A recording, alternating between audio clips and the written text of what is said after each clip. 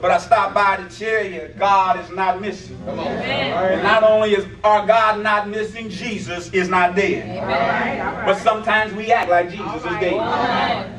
We act like we don't have no hope. We act like it's all over. We act like it's time to throw in the towel. We act like, well, it's so bad, I can't go to church, I can't worship, I can't praise, I can't give, I can't do nothing because of, well, we act as if Jesus is dead. All right. Yeah, you got some dead churches. Yeah. You got some dead choirs. All right. You even got some dead preachers. All right. Sometimes it may seem like the church is dead, but be glad she's not missing. Amen. All right. Amen. All right. It might seem like it's dead. It might seem like God's not around sometimes, but I'm here to tell you God is not missing and Jesus is not dead. It may seem like it's sometimes that stuff is dead, but usually it's not the stuff that is dead.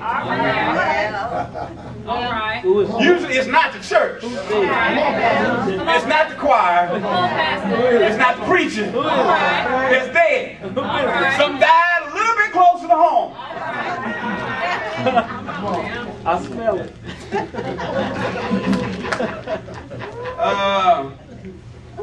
It may seem like it, but the church is not missing.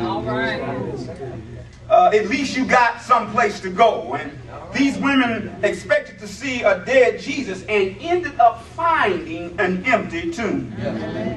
Someone today, like these women, can't see Jesus because they see only empty tomb.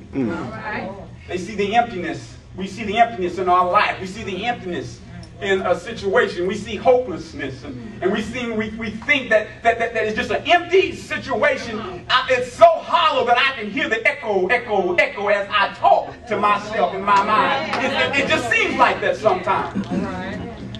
We can't see because that's all we see is the empty tomb. It's an empty tomb. They have no mother.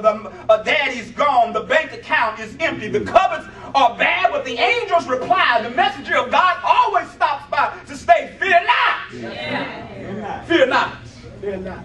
For he is risen. Fear not, because there's always a way out of no way. Fear not, because God can always work a miracle in your life. Fear not, because whatever you stand in need of, God has it standing by. All you got to do is reach out and faith. And God can minister to your situation. Fear not. Fear not. Just like these women, some women come looking for a man. You get to the place where the man is supposed to be, and what do you find? An empty tomb. But the messenger of God would still reply, fear not. Somebody else is afraid to go to sleep at night because the house is empty. Somebody else is afraid to ride an airplane for fear of it becoming a missile. Someone else is afraid for a loved one or for a friend across the sea in the desert lands. But the messenger of God would stop by and still reply, fear not. For he is risen. Not only is Jesus not in the tomb, but God's presence is no longer resting on the mercy seat behind the veil in the Holy of Holies. These women find themselves gazing into an empty tomb. What they expected to see was not there. Just 3 days ago on Friday, Jesus had cried out, it is finished. God Almighty closed his eyes and the sun refused to shine. God groaned and the earth did quake, and the presence of God left the mercy seat, ripped the veil of the temple in twain from top to the bottom, not so God could get out, but so man could get in. God says, I don't need blood sprinkled on the mercy seat. I no longer need the blood of a lamb because we just shed the blood of the lamb. He paid redemption's price. Fear not, for I know that you see Jesus, whom was crucified. I know you're looking for him. I know you came to honor him. I know you came to pay respect on this first day of the week, a new day. These women whose custom was to make sure he had a proper funeral had come out of formality. They came out expecting to see a dead Jesus, but Jesus was not dead. Amen. And he was not missing. Jesus is not dead. He's not dead today either. Amen. He's not dead today either, nor is he missing. Matthew states in verse 6, and I quote, for he is risen. He is not here, he is risen. As he said. He is risen means he has been elevated. He has been lifted above his enemy. I believe the Spirit just spoke through the deacon and said, Thou preparest a table for me in the presence of my enemy. Yeah. Y'all got excited. Y'all was in on the miles and see what I'm trying to get you to understand. The Spirit has said, look, Jesus is not dead. All right. God is not missing. He has risen. He has been elevated above the enemy, which is flesh. Death's stinger has been removed. Jesus has lifted the keys from the grave and liberated hell. His ascension means deflation to the devil. He is risen. He is high and lifted up. He is exalted and above every name. He is now King of Kings. He is now presiding over presidents. He now governs governors. He dictates to dictators. Jesus cries from an empty tomb, I am the only man to raise himself from the dead. Buddha didn't do that, and Muhammad didn't do that, Confucius didn't do that. Jesus is not dead, and he is not missing. He is the Alpha and the Omega. He is the beginning and the end. He's the first thing I see when I get up, and the last thing I'm going to see when I check out. He's the beginning. He's the Alpha and the Omega. Those who put their trust in Jesus need to fear nothing. See, if you got your trust in Jesus, you really shouldn't fear nothing. I like to think, what? What? That's what you need to start saying to you. Next time you see a spider, just say, what? In the name of Jesus. What?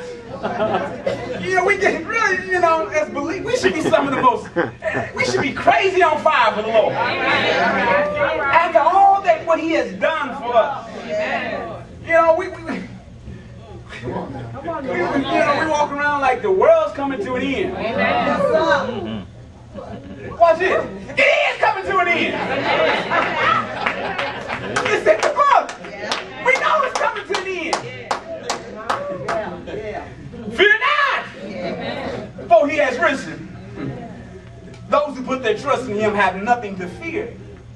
Those who belong to him have no one to fear. Amen.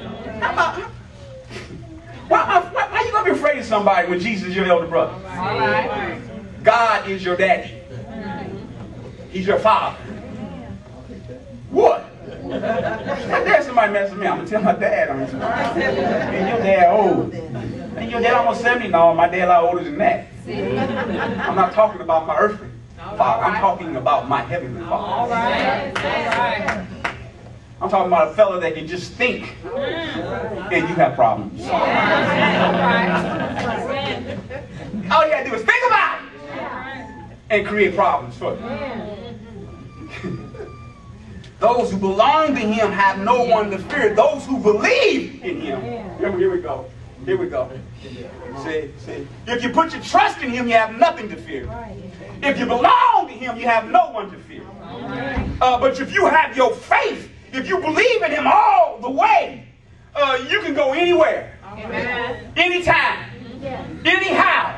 You can go by spaceship, by plane, by train, by bus, by car. You can go by ship, by boat, or donkey.